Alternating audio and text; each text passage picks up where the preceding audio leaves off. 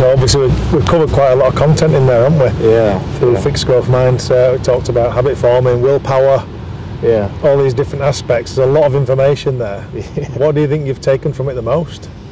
Yeah, I think for me personally, it's if you have to start from the beginning, you know, the influence that it's had, not, you know, in my life, it's been exponential. Starting with the fixed mindset, growth mindset, was the beginning for me, I would say. Just changed my perspective a little bit towards life, in the general sense of there was like this narrative around me as a player and who I need to be as a player, and that's basically that's been sold around the world. This is the type of player he is, and that's almost as if there was limits on me. You know what I mean? Like he's just a ball carrier. He's just, after having like those meetings and stuff, I just realized, you know, there's more in there. You know, it's like there's more I can give, there's more I can do, and I know that. You know, and that made me think about, you know, when I was a young boy, when you were playing rugby and playing touch, or after rugby trainings, you know, I used to kick a lot and do, you know, certain skill bits and stuff like that. And you didn't overthink it. You didn't think about what people thought about you, or the narrative or whatever. Yeah. You just did it because you enjoyed it, you know. And that fixed mindset suddenly started to change within me, you know. And it went to like a growth mindset where first you have to convince yourself that you want to do it and that you really feel it's going to benefit you as a player and as a person, and that you know there's more. And once you make that decision to do that, it started changing, you know. Yeah. So after trainings, I would start doing some extra bits. You know, off season, I would go and do some kicking, do some grubbers. You know, just do things that I'm not used to. You know, usually I would just run.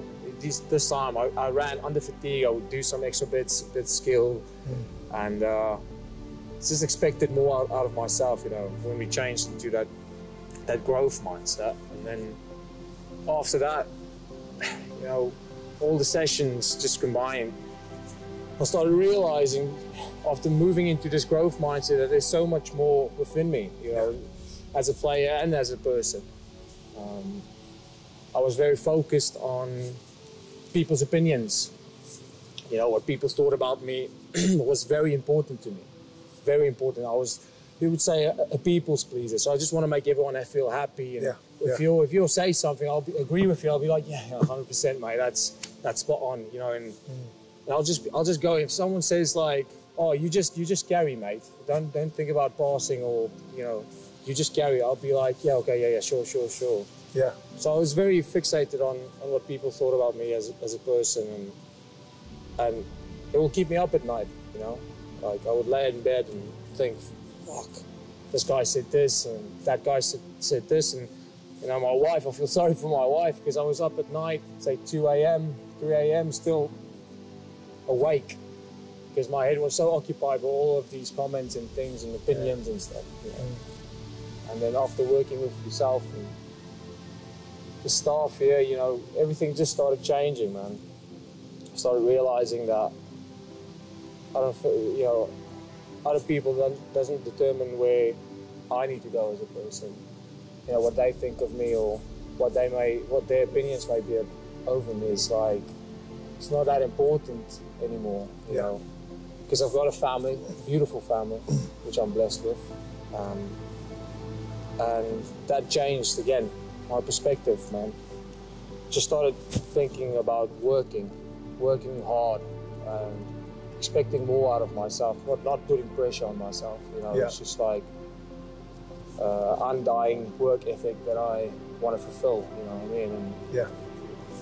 And that's obviously, that's how the mind gym has started changing me in that sense, and I'll dig into that a bit later, but like, that's how the mind gym has changed my perspective in training sense, because usually I was a lazy bastard, you know. I would just like do the minimal, you know, and just what is expected of me, and I'll be content with that, you know what I mean? And it's just like, that's what it was, that's what is expected from me, and that's what I need to do. And after having all these mind gyms, then all of a sudden something goes off in your mind and you think, gee, am I doing enough, you know? And then it started changing, and obviously we'll get into that. But like, it just changed my perspective. Yeah. So we always say, don't we, you can never truly teach a person anything. You can only help them find the way for themselves. Yeah. So we can try and arm you with the tools, but it's up to the individual to take those tools and to use those tools as well. Yeah. And until you make that realization yourself, it's going to be difficult. So you've got to be open-minded, aren't you? Open-minded to change, wanting to grow. And I remember the first conversation we ever had, and we were in the hotel, Exeter last year, and you opened up a little bit about what you just spoke about there, about always wanting to impress other people and always being worried about other people's opinions. Yeah. And I think one of the things that we spoke about, have you ever truly impressed yourself? She'd spent so much time trying to impress others, but had you ever truly impressed yourself? Yeah. To become inspirational to others, first it starts within, doesn't it? To truly impress yourself, then you can start to inspire others. And I think that was quite a profound conversation for us both, really. That started us on this journey, really. Yeah. And what does that look like then? What does it look like to impress yourself? Yeah. And I think you went and did a lot of introspection on that, didn't you? And a lot of soul searching and what did it take to make you truly happy and impress yourself, so that you could go out on this journey to start to inspire and help others. Yeah, because it's true, Lang. It's like in the beginning, after having that conversation, I thought to myself, it's like, have I ever impressed myself? You know, people have obviously had their like comments and say, oh, you look so good, you look great, you're doing so well, and deep inside, you know, like that is like close to the minimal of what you can do, you know. And for other people, it might be great and wonderful, but for yourself, it's like, I haven't actually done much, you know. And then after having that conversation where we said, yeah, well, you have to go out and impress yourself, do things that you haven't done before, where you can feel like, shit, I really did something here, something special. And then we spoke about that training program, didn't we? About the Broncos and the, you know, the Malcolms, and got really stuck into that, because that's a real grind. That's like a heavy, that takes you into dark places, you know? And then automatically when I started doing that, even on days where I felt like shit, you know, I woke up and I just thought to myself, like, I don't want to do it, it's pissing down, and you don't want to go outside. I still managed to get here, you know, and do my stuff, do whatever I need to do to feel good for that day, and that I can actually sleep at night. And that's the point of difference, I feel. Like, it's on those difficult days where it's tough and you feel mentally fucked, and it's just like, I don't want to do it today. You know, no one's going to see me. You know, no one's going to see what I'm doing today. You know, it's like, it's not as if I'm going to post this or anyone's going to film me or anything. You know, it's like, that's the mentality you go into. You're like, oh yeah, but it's not needed today. It's like, I don't have to do this today. So I just have a nice chilled day with the missus and watch some movies and stuff. And then on those days when you still go out and you go do it, I think that's the point of difference. That's where it starts to set in. This is where it's changing now, you know, because it's the easiest thing just to step back into your comfort zones. You know, and 100%. the person you used to be. And then on those days you get stuck in, because it only takes 30 minutes sometimes. It only takes 45 minutes, you know, and then it's done, it's over. And then you can enjoy the rest of your day. You don't have to sit at night thinking, oh, but I didn't do my session today, because it haunts you, mate. It really does. When you change your perspective and when you change what you want to become as a person, and you want to, you know, you want to basically be your own idol in a sense. You want to work towards something. It changes you, man. It haunts you if you don't do your shit. You know, and that's what I found. Like, it's really changed, like, the way that I have an outlook on my life, man.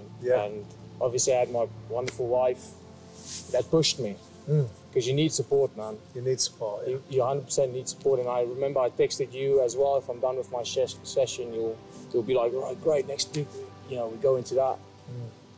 And you need good people around you, bro. Because like the moment you surround yourself with people that's like, you don't have to do that today. Don't worry about that. Like, just have a rest.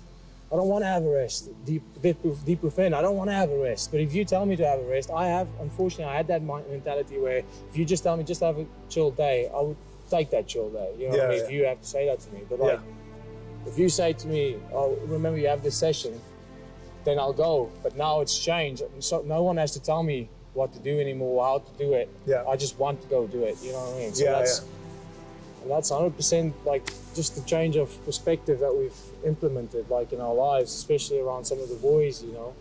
It starts within, like you said, it starts within, and then the moment it manifests inside you, it starts to show. People start asking questions. And you're still gonna find people saying, he's doing way too much, that guy. You can't do that much. And you're still gonna have that few people that's gonna say, you need to stop gymming. You can't do so many speed sessions. You don't have to do that extra conditioning session today. Just have a rest. I don't want to fucking rest, mate. Like, I only have this certain amount of time to work. You know what I mean? And I know this will endure into my life when I'm not done with rugby. But like, this is where it starts, man. You know, this is where it manifests itself, where I can actually be an influence to people, actually start helping people. Because there's something that I do want to get into is like the emotional and the mental side of, and the negative side of the mentality that you can have, you know? And that's something obviously we'll get into, but like, you don't have to listen to people all the time. You're gonna want to have to do your own thing, because the moment you start listening to everyone, you're gonna be so lost, man. You're gonna feel lost in the world, and you don't want that. No, that's the worst, eh? And that's why we spend so much time talking about what our own intrinsic motivating factors are, what our values are, what values drive our behaviours, our belief systems, all those things, because it starts from within, as you say. And we are the most important person in our universe, but we care more about other people's opinions than our own, which sounds crazy when you think about it. So, first impressing yourself, like we say. Once you do that, then you can become inspirational and help others. And it might just be one person that you can affect positively in the world, but that's how these things begin. So that's and I know that's something that you're incredibly passionate about. Was helping people, but it started within, and now, as you say, you're on that journey now, aren't you, to helping others?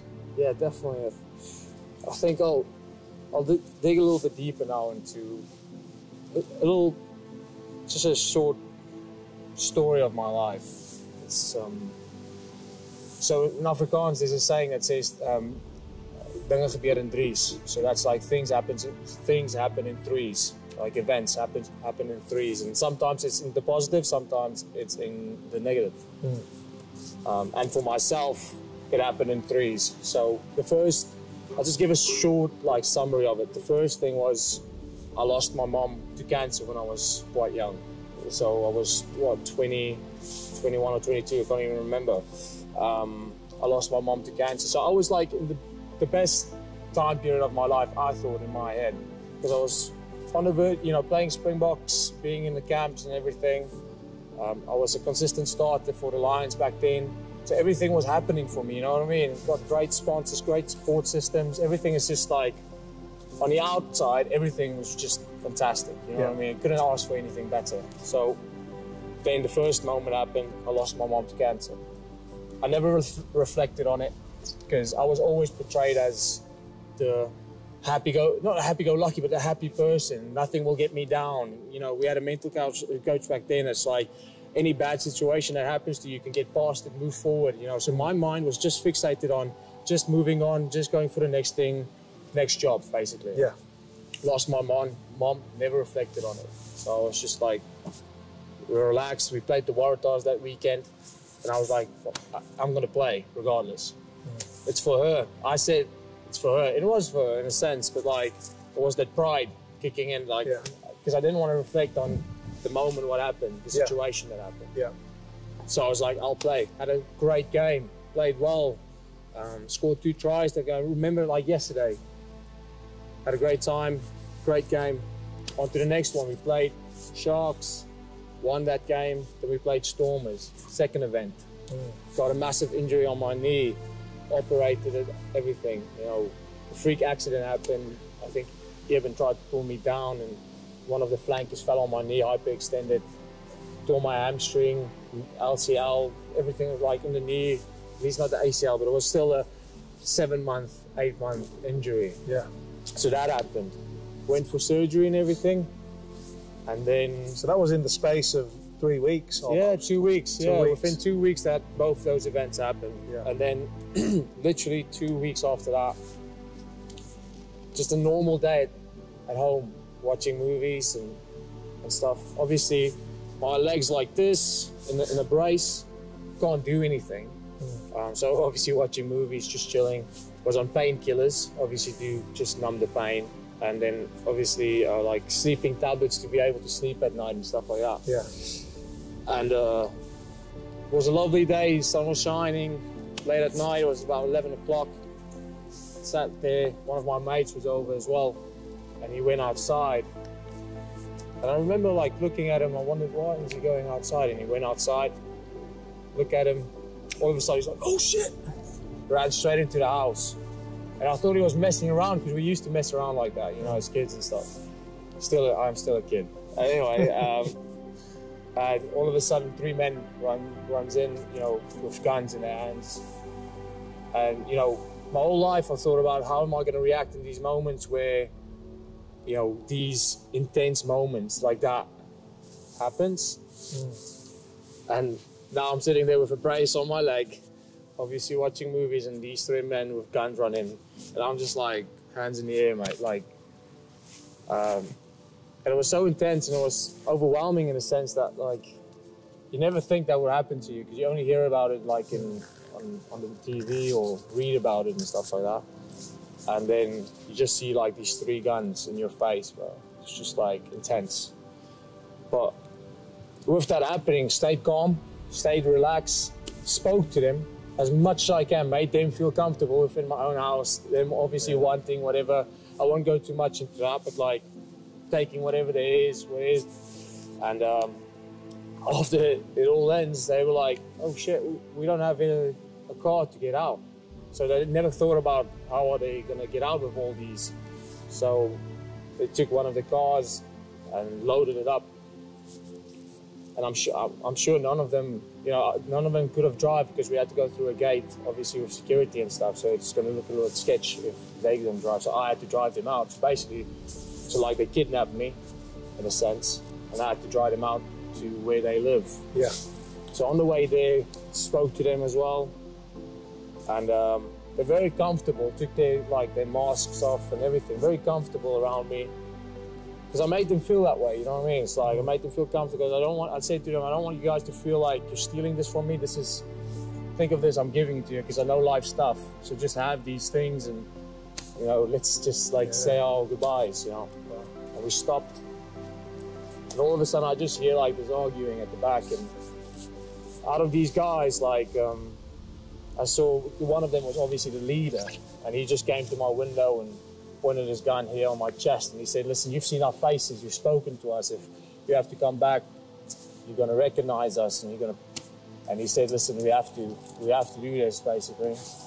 And I just sat there and, you know, realized, listen, this is the end for me. Everything was great, I had a great life, I made basically peace with the fact that I'm not going to be on earth anymore. And I just sat down and started praying, you know, and all of a sudden I just hear like the scatter, and I just see them running off with everything. And a bit of humor in that they left some of the money of mine on the seat to get some petrol because the car was almost empty. But anyway, so that happened. So that's the 3 events that happened in my life. You know, it's like that's the 3 major events that changed everything for me back then. That's the things that made me depressed, made me feel like I'm not good enough, invaluable. I don't want to succeed anymore. I don't want to do. I went into a place of contentment where I felt like I am better than something, you know, certain situations, you know. I had conversations with people that I shouldn't have had, you know. I said things to coaches and people in my life that I shouldn't have said. I've let a lot of people down because of my mediocrity and who I was back then. I would say, in a sense, I was a very cocky person, you know, because I never reflected on any of the happenings in my life, you know, the moments which were so important. Yeah. That I just brushed off, and I said, no, I don't want to see that. I don't want that a part of my life. I never want to speak about that. Even, you know, in fact, a few months ago, I still didn't want to speak about that. I didn't want to have a chat about that because that's the things that that's the negative feelings about my life. And I had a loving mom, but she always said, like, just be a happy person. Just be you want people to see you smile. You want to be a good person with people, and I sure was, and I still am. But that made me forget that bad things do happen in your life. Injuries, you know, kidnappings, you know, stupid life decisions, money decisions, you know, spending money or whatever it may be. Like, things happen in your life, and you get into a mindset of like, these things can just happen because it will just roll off and just go away. And then the moment I started reflecting on these things, and this is the moment where we started with the mind gym, I actually started thinking about why things haven't happened for me anymore. Why has the momentum stopped in my life? You know what I mean? It's like, because I was never happy. I was never happy. Even if we won, I'll still find things that's negative. Around the place, I'll always be like the naggy one, or just like sapping all the time, and then I'll blame everyone else. I always want to blame other people and things and situations, instead of like actually be like, oh, wait, mate, aren't you the wrong one? You know, that's how I used to be. And that was the narrative around me as well. That was what people thought about me, is, you know, whenever I heard people say things about me and stuff, that was always said. It's like, it's just always negative, always, it looks like I'm sad or I'm negative towards things or situations. So that was the narrative. And then the mind gym starts. Well, actually, your influence in my life started with the work you've done, you know.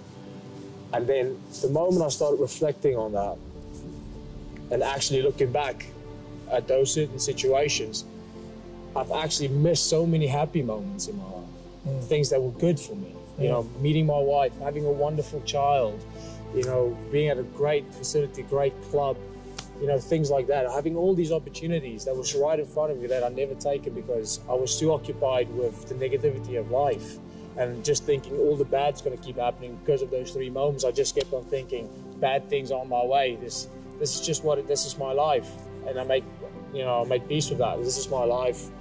Bad things are, you know, going to keep happening to me and stuff like that. And then all of a sudden, it changed. It's like my mindset changed towards that. Started, like you said, it's like once the decision is made, the real decision is made, everything changes. Yeah. Because you're basically forcing yourself to go into a new mold, into like a new person of expressing yourself as a person. Expressing yourself in training, expressing yourself in the person you want to be and stuff like that, and then everything around you starts to change. And that's exciting. Like, that's the exciting thing for me, and that's what I want everyone to experience, because I wasted 4 years of my life, 3 or 4 years of my life I've wasted, and in some sense it's not wasted because I endured through everything that I've went through, but now every day is just like a new opportunity. It's exciting, you know what I mean? It's just like, and I want everyone to feel that, because some people might think it's extensive, you know, it's too much, you know. You can't be happy every day. You can't want to gym every day. You can't want to do fitness or training every day. You can't want to be a nice person every day to every single person. You don't want to, but that's who I choose to be every day. You know, I choose now to be friendly. Like, that's what you've influenced in my life, is I want to be friendly to people, because, you know, I've had too much time of being negative and sapping and just blaming people. That I haven't enjoyed people anymore. You know what I mean? I haven't enjoyed you know, I can't learn off you because I'm so stuck in where I was, and the things that's occupying my mind, that I couldn't see what's the value within yourself as a person, you know? And that's the type of things that I look into now, man. It's just like enjoying life, thriving, like giving everything I can every moment of the day. It's like whatever I do, I just want to be good at it and even if I'm not good at it, I'll come back and try again, mate. And I'm going to be on you, and I'm going to be like, I want to be a good friend to every single person, you know what I mean? And I'm sure some of the guys that's here will definitely say that as well. I with the gym stuff, you know, I'm into the gym. I love gym now. and I'm trying to get all my mates into it as well. And some days they don't want to do it, mate. You know, some days they don't want to do it. Sometimes they don't feel like it, don't have time for it. But then I say to them, yeah, but just think about this. You're going to do it. You're going to smash. You're going to feel good. And then you're going to go home and you're going to relax. You can relax then. You know, a guy like a Manu that never liked gymming, in a sense. Manu never liked gymming. But every time he does it, he loves it. Yeah. You know what I mean? And then it's like, but it's just getting him into that, like, wanting to gym. And now, all of a sudden, he's the guy asking me, oh, what time are we gymming? Yeah, you know what I mean? Yeah. And that's what I want everyone to start experiencing, you know? It's like, in my life, just making that decision is so important, because I think in this world, it's crazy out there at the moment, man. But the great thing about it is you can choose what you want to allow in your life. You know, you can choose what you allow, the information that you allow into your body, into your mind, you allow that, whatever it is, you know what I mean? Yeah. And I think that was like just one of the things that changed my whole perspective, was because I didn't care about what people thought anymore, because as long as I'm just staying true to what I want to do, what makes me happy as a person, there's nothing else, mate. You know what I mean? Because as long as those things, those values contribute to being a good person to everyone, and not just to the people around me, but to everyone. Yeah.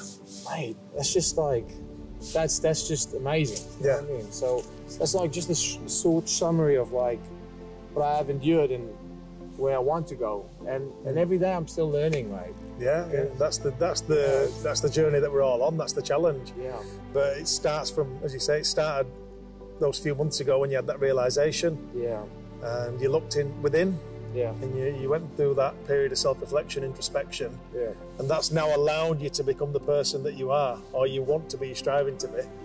One of your main values is to be kind, to be helpful to people. Yeah. And that's what you're doing now. You're living that life, aren't you? Yeah. Which is amazing, because you can see it radiating throughout the club.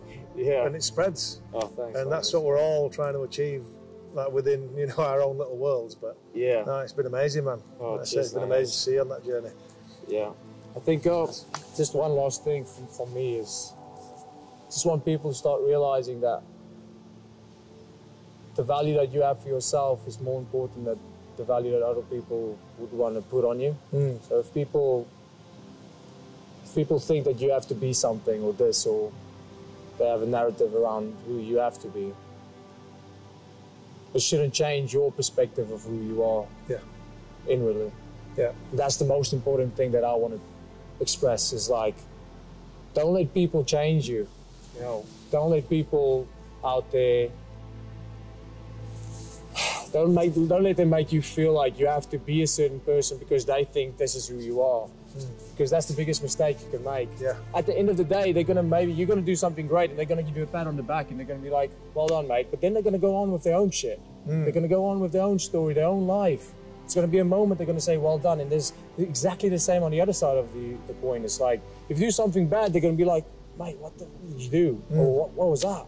Yeah. But it's gonna be 20 seconds of your life, and then it's gone again. Yeah. And then you just go on with your own thing again. Not everyone's going to like what you do. Not everyone's going to appreciate the things that you want to achieve. And some people are going to say that you're this and you're fake, and that you don't really represent that person because they know you from a certain time or place in your life. But that doesn't change who we are now, you know. And that's the thing that I'm really digging deep into, is like trying to change people's perspective around who they are. And I think someone that's really changed a lot is Danny. Danny used to be in a very difficult place in his life where he was same as me. Yeah. And he's just flourishing at the moment, training hard, doing extra work, you know. And it's like so inspiring, mate. You know what I mean? Because he's a friend of mine as well, and there's plenty of stories in that building of exactly the same thing. You know, and only now, since changing, I can start seeing that. And that is the most amazing thing and experience that I've had throughout this whole time, is just seeing everyone's perspectives and mentality starting to change, you know.